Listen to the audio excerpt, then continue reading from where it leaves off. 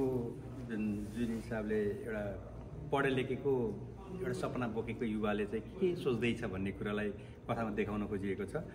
तर त्यो डिग्री माइलाले कहाँ पढ्यो भन्ने कुरो चाहिँ देखाइएन छ। त्यो भएर ऊ कलेज गएको दुःख गरेको चाहिँ नदेखिएको अलिकति त्यहाँ छुटेको हो कि भन्ने मेरो आफ्नो फिलिङ मात्रै, अरू साथीहरूलाई केही लाग्न सक्छ। तर एउटा युवाले गाउँ फर्केर म केही गर्छु र कसैले कुरा गर्दाखेरि होइन मेरो सपना धेरै ठुल्ठुलो सपनाहरू छ, म यस्तो गर्न सक्छु भन्ने एउटा जुन सपना देखिरहेको छ, यथार्थमा त्यो कुरा पुरा हुन सक्ने वातावरण चाहिँ देखिएन। तर जुन एउटा सपना देख्यो त्यसको चाहिँ त्यो हिसाबले र एउटा फनको हिसाबले कथाले राम्रै क्षेत्र ओगटेको छ र त्यो टाइम गएको थाहै भएन कति बेला सुरु हुँदै थियो बिचमा अब के भन्छ होइन यही यस्तै अब के आउँछ नेक्स्ट भन्ने कुराहरूमा थियो। रमाइलो यथार्थपरक गाउँमा एउटा पढेको बेरोजगार युवा भयो भने के सोच्दो रहेछ, म उसको शिक्षाको हदसम्मले पाएको डिग्रीले भविष्यमा म के हुन सक्छु भन्ने सपना देख्नु पनि राम्रो कुरा हो। त्यो अर्थमा पनि राम्रो लाग्यो मलाई र त्यो यहाँलाई शुभकामना छ। राम्रोसँग अमेरिकाको सबै ठाउँमा जाँदै हुनुहुन्छ होला। अब यहाँ पनि 7 दिन चल्दै रहेछ, अरू अब नेपाली साथीहरू नै आउनुहुन्छ हेर्नुहुन्छ। एउटा प्रश्न, अब हजुरलाई कस्तो लाग्छ हाम्रो एलएमा हरेक दिन 3टा सो चल्दैछ, टिकट पनि $15 छ, अनि यो समुदायको लागि के हुनसक्छ भन्नुहोस् त। होइन सबैले अब नेपाली कला संस्कृतिलाई हामीले अमेरिकाको यस क्षेत्रमा बसिरहँदाखेरि धेरै हिसाबले नजिक हुन सकिँदैन। एउटा फिल्मको मार्फतबाट चलचित्रको मार्फतबाट नेपाल र नेपालीलाई पुज्ने र आत्मसात गर्ने आफ्नो माटोलाई सम्झिरहने एउटा राम्रो वातावरण चाहिँ चलचित्र पनि हो। त्यो र यो हिसाबले पनि कला संस्कार र संस्कृति हामी आफैसँग बोकेर लिएर आएका छौँ र यसलाई जगेर्ना र प्रवर्धन गर्ने हाम्रो आफ्नो कर्तव्य पनि हो। त्यो कारणले सबै साथीहरूलाई आएर यो डिग्री माइला हेरिदिनुहोस्। शिवानीजी हुनुहुन्छ, उहाँको सङ्गीतमा भोलि सबैजना आइदिनुहोस्, हेरिदिनुहोस्, रमाइदिनुहोस्। र अरू पनि हाम्रा कार्यक्रमहरू आइरहन्छन् नेपाललाई लिएर, नेपाल चिनाउने र यो संस्कार र संस्कृतिको प्रवर्धन गर्ने हिसाबमा जो साथीहरू लाग्नुहुन्छ उहाँहरूलाई सहयोग गरिदिनु हुन म सबैलाई अनुरोध गर्न चाहन्छु। र यो 1 हप्तासम्म यहाँ डिग्री माइला चल्दैछ, प्लस सबै साथीहरू आएर एकचोटि हेरेर रमाइलो लिइदिनु हुन अनुरोध गर्दछु। धन्यवाद। मेरो क्वेसन चाहिँ सबैजनालाई, बोधी दाईलाई हजुरको आफ्नै मुभी आज फर्स्ट डे हेर्दै हुनुहुन्छ, आफ्नै मुभी भन्नाले आफ्नै ऊ चाहिँ कस्तो लाग्यो दाई ओभरअल चाहिँ टोटल पुरै मुभी? एउटा हामीले चाहिँ एउटा अक्षरको रूपमा पढाएको थियौँ, कथाको ग्राफ यस्तो कथा यस्तो भन्ने चाहिँ हामीलाई कण्ठ थियो। तर चलचित्र चाहिँ एउटा अक्षरले मात्र हुँदैन, एउटा भिजुअलमा कसरी आउँछ भनेर चाहिँ एकदम कौतुल थियो कि यो चाहिँ सिङ साउन्ड भएको हुनाले डबिङमा अलिअलि भेउ पाउँथ्यो, योपालि त्यो भेउ पनि हामीले पाएनौँ। भनेको मतलब सिङ साउन्ड जहाँको साउन्ड हो त्यही ओरिजिनल साउन्ड हो।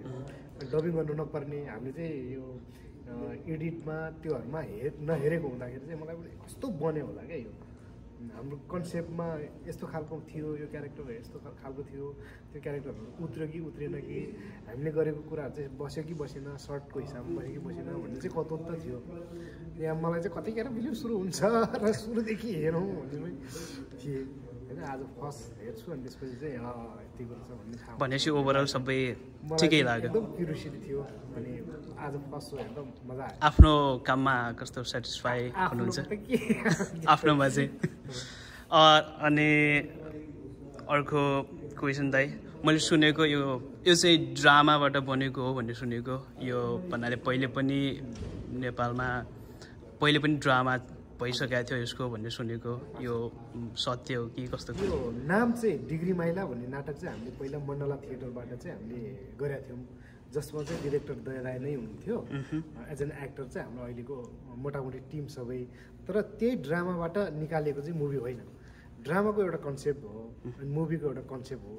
तर के चाहिँ कन्सेप्ट चाहिँ मिल्छ भने चाहिँ हरेक गाउँमा एकजना यस्तै डिग्री माइला जस्ता मान्छेहरू छन्, डिग्री माइलाले बोकेको जस्तो सपनाहरू छन्। सपना मात्र होइन, पढे लेखेको उसले सम्भावित उसले गर्न सक्ने काम गाउँमा गएर भन्दाखेरि चाहिँ मान्छेलाई जोक लाग्छ कि हो। ऊ त्यत्रो पढिसकेपछि त्यत्रो गरिसकेपछि आफ्नो पहुँच नपुग्ला, तर उसको क्षमता भने चाहिँ राजदूतको होइन कहाँको हो नि त।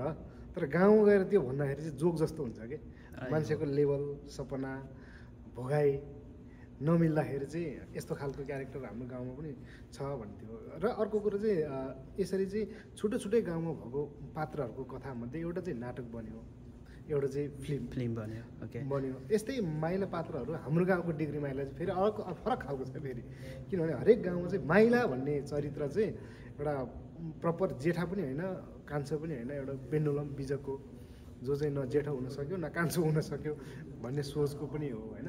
यी चिजहरूलाई चाहिँ मिलाएर बनाएको हो। यसमा प्रपर ठ्याक्कै डिग्री माइला नाटकबाट त्यसको फिल्म बनेको चाहिँ होइन। त्यहाँ तर रिफरेन्स क्यारेक्टरहरू चाहिँ छन्, जस्तै मैले गरेको क्यारेक्टर पूर्णमाधुर होइन, शान्तिराम, बखते, ती क्यारेक्टरहरू चाहिँ नाटकमा पनि थियो। नाटकमा चाहिँ हामीले अझ लाइभ इन्जोय मजाले गर्थ्यौँ। मलाई पनि नाटकमा मेरो आफ्नो क्यारेक्टर चाहिँ अलिक बुढौली, यहाँ चाहिँ बुढौली बनाउनलाई पनि स्लो बोल्नलाई पनि अलिकति मलाई नाटकमा चाहिँ चर्केर बोल्न पाइन्थ्यो नि त। त्यही भएर मैले सोधेको भन्नाले सहज भयो कि कस्तो भयो भनेर। ठिक छ दाइ, थ्याङ्क यू सो मच। अनि फेरि कङ्ग्रेचुलेसन्स, 100% सक्सेस हुन्छ। हस् दाइ, थ्याङ्क यू। खुसी लाग्यो त्यो देखेर पनि। अनि अब दाइको एक्टिङ अलवेज होइन एक्सिलेन्ट, A+। हेर्नु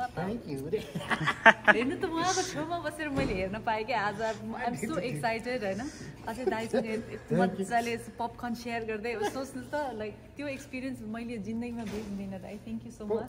पपकर्न कत्रो थियो भने एउटा डोको जत्रो थियो खासमा। सरप्राइज पनि भयो हजुरले भेट्ने हो, मैले आज उहाँलाई भेट्ने उहाँ त मलाई आज एयरपोर्टमै लिन आउनुभयो। म छक्कै परेँ आज बिहानैदेखि, एकदम सक्ड पनि भएँ म, किनकि मैले भने उहाँ मेरो एकदमै फेभरेट आर्टिस्ट हुनुहुन्छ।